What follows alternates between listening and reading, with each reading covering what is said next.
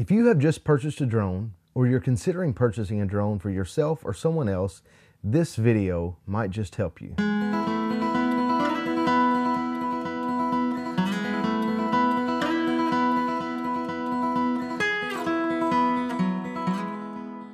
If you're new to drones, I'm sure you have questions.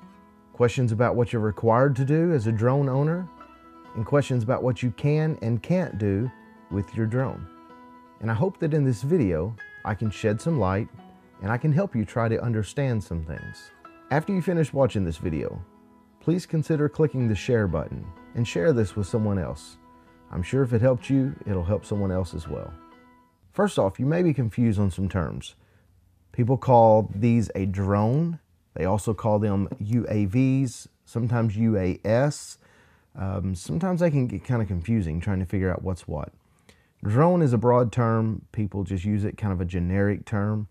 But a UAV, an unmanned aircraft vehicle, is this actual drone. This is an unmanned aircraft vehicle. Altogether with the controller, the drone operator, anyone else who's involved, that is a UAS. That is an unmanned aircraft system. So there's the difference between a UAV and a UAS. This UAV is less than 55 pounds, which makes it a small UAV or a small UAS when you put it all together. So you'll see both of those terms when you're looking at stuff on the FAA or when you're looking at stuff online. UAV, UAS, it all still kind of boils down to a drone. Before we get any further into this video, the FAA does control what you do and you don't do with your drone once you leave your house with it. If you're flying indoors, the FAA does not control any flights indoors. So if you're only flying indoors, you can skip the rest of this video. But if you ever intend on flying it outside, you might want to finish watching. Any drone that is between 0.55 pounds and 55 pounds has to be registered as a small unmanned aircraft system on the FAA's website. It's an easy registration process, and it only costs $5. But if you plan on flying your drone outside and it is over 1/2 pound, then it has to be registered. You can visit FAA.gov and navigate to the part that says Drones, Unmanned Aircraft Systems. There you'll find a link to register your drone. You can also find that link directly by going to registermyuas.faa.gov. To register, you have to set up an account. You must be 13 years old to register your drone. If you're not 13 years old, please get a parent or guardian to register for you. Once your drone is registered, you have to label your drone with the registration number on it visibly. It can be inside a battery compartment as long as the battery compartment doesn't require any tools to access it, such as this drone. This battery can be removed easily. Therefore, the registration number could be located inside the battery compartment. I have chosen to register mine and label mine clearly visible on the top of the drone. It's up to you where you put it, but it does have to be visible without using tools. Now you might ask yourself, is it really important to register my drone? Yes, it is.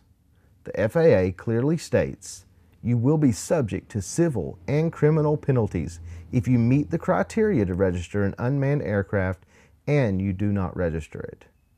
What kind of penalties can you face? Well, the civil penalties can be up to $27,500. And the criminal penalties can be up to $250,000 or 3 years imprisonment. It's not worth taking the risk for a $5 registration fee. Once you're registered and you have your drone labeled, make sure and keep a copy of your registration with you at all times. That is required by the FAA. Once you have your drone registered, now you have to decide how you will be flying your drone. There are 2 sets of rules that you can fly under. You can fly as a hobbyist, which means that you're doing it completely for fun, never for work, never for any type of commercial reason whatsoever. In that case, you fly under hobbyist rules. The other set of rules are called Part 107 rules. That's if you plan to do anything as a business, or you plan to do anything for money, or you plan to use it on your job. Under those circumstances, you do have to obtain a remote pilot airman certificate and fly under Part 107 rules. Now you might ask, how do I determine whether I'm going to be flying commercially or recreationally? I've had it explained to me by the FAA multiple times as to what is considered recreational flying or hobbyist flying and what is considered commercial flying. If you are ever asked to fly over someone's property, if you're videoing their property, taking pictures of their property, or their business, whatever it might be, if you're requested to do something, then it is considered a commercial job. Whether you're getting compensated for it or not does not matter. It is considered a commercial job by the FAA. If you are a farmer and you decide to use this on your farm to check your levees, you are required to have the remote pilot airman certificate to use this on your farm. If you want to use this in real estate work, insurance work, to inspect roofs, do any type of business whatsoever, you do have to fly under the Part 107 rules and have your remote pilot airman certificate. If you never intend on doing any of these, then you might be able to fly recreationally or fly under the hobbyist rules. And here, I'll explain a little bit more about the hobbyist rules. If you're flying as a hobbyist, there are no specific pilot requirements. Children can fly this. You do not have to be a certain age to fly as a hobbyist.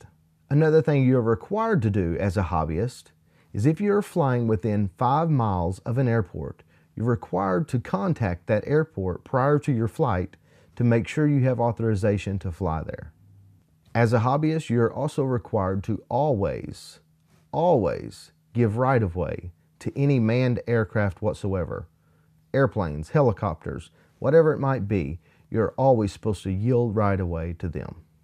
You're also supposed to follow safety guidelines. Now, if you want to fly under Part 107 rules and do this for any type of work, here are some of the requirements for it. First off, you do have to obtain the Remote Pilot Airman Certificate. The cost for this is $150. You have to renew this every 2 years. There is an age requirement to be able to do this though. You do have to at least be 16 years of age to become a remote pilot. When I decided to get my certificate, I also went through training online through UAVgroundschool.com.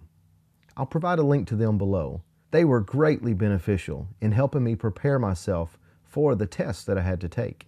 It was a tough test, but with the Gold Seal training through UAV Ground School, I was prepared and was able to pass the test on my first try. Once you have your Remote Pilot Airman Certificate, you can fly under Part 107 rules. Under Part 107 rules, there is no 5-mile limitation. The limitation is based on airspace at this point. You are required to fly within Class G airspace unless you have prior authorization from the FAA. This is not as simple as picking up the phone and calling an airport. You do have to go to the FAA's website and apply for an authorization. The authorization process may take some time, so they recommend you requesting an authorization at least 30 days in advance of when you plan to fly in some other airspace besides Class G. Under Part 107 rules, you're also still required to always give right-of-way to manned aircraft. Part 107 rules also states that you must keep your aircraft within line of sight. You have to fly below 400 feet, and you can't fly any faster than 100 miles per hour. You also can't fly from a moving vehicle, so you can't be driving down the road flying your aircraft. You can't fly directly over people that are not involved in your operation. If it's someone on your crew or someone part of the shoot that you're doing, that's fine, as long as they know what is going on. They know the risk. They know what to do in any type of emergency situation. Otherwise, as long as people are in their houses or in a stationary vehicle under some form of covering, that's okay. You just can't fly directly over a person in a way that if your drone happened to malfunction and fell out of the sky, it could fall and hit and hurt someone, cause some form of damage. The FAA does not want any of that, and you don't either. Also, under Part 107 rules, you're required to fly during daylight hours. That is, 30 minutes before sunrise until 30 minutes after sunset. Now that I've went through the rules for Part 107, you can obtain waivers for some of these, such as flying at night. You can request a waiver from the FAA and also meet the requirements such as additional lighting on your aircraft. In those cases, sometimes you can receive a waiver and be able to deviate from some of the Part 107 rules. Now that you know the difference between flying as a hobbyist and flying under Part 107 rules, you need to know before you ever launch your aircraft how and why you're flying that aircraft. What set of rules will you be flying under? You can't launch your aircraft under one set of rules and then change your set of rules during the flight. That's not possible. For instance, when I fly under Part 107 rules, I can launch my aircraft and fly within 5 miles of an airport without calling them, as long as it's in Class G airspace, which is the instance in my location where I live. However, if that is near sunset time or just after sunset time, and then I'm flying, once it gets past the 30 minutes after sunset, I am in violation of Part 107 if I'm still flying. I can't decide at that point that I'm going to finish my flight under hobbyist rules. It doesn't work that way. You have to determine when you launch your aircraft which rules you will be flying under and stay under those rules through the duration of your flight. I also recommend you downloading the Before You Fly smartphone app. It's an app provided by the FAA to help you understand and know when you can and can't fly. Once you launch the app, it'll let you know if you're far enough away from an airport that you can fly without calling, or if you're close enough, it'll let you know that you need to contact the airport before your flight. This app is most helpful for hobbyists. For Part 107 operations, I do recommend using a different app or a website such as skyvector.com to determine which airspace you will be flying in. Remember, it's always important to plan your flights in advance. Know before you get to a location if you're within the 5 miles range if you're flying as a hobbyist, or know what airspace you'll be flying in if you're flying under Part 107 rules. It's very important to plan ahead. Once your location has been determined safe and legal to fly in, then you're getting close to being able to fly. Make sure you know how to operate your aircraft safely and properly. Read your manuals, watch tutorials online, whatever it takes, do your research and make sure that you know how to operate your aircraft in the safest possible way. Once you feel confident in your ability to fly your aircraft, then go fly and have fun. But always remember to fly your aircraft in a safe manner. Any reckless or unsafe flying can be reported to the FAA. In turn, they'll contact you to ask about your flying habits. You don't want to have to deal with this when it could have been avoided to begin with. Hopefully that cleared up some questions you might have now that you have a new drone. Thanks for taking the time to watch this video. As I said earlier, I hope you'll consider sharing this. This is something that many people need to be aware of before they ever purchase a drone, or at least as soon as they purchase their first drone. If you found this video to be helpful, click below on the thumbs up to give me a like. I sure appreciate it. Leave me a comment if you'd like. Let me know if you have a drone or if you're considering getting a drone. Let me know what drone you're considering purchasing. Also, please, as I said before, consider sharing this video with someone else. I'm sure it'll help them too. Also, if you want to see more of my videos, please consider subscribing. Click on my face in the circle right up here. That'll get you subscribed to our channel. And if you want to see more videos, click over here. Here's some more of our videos. Until next time, God bless.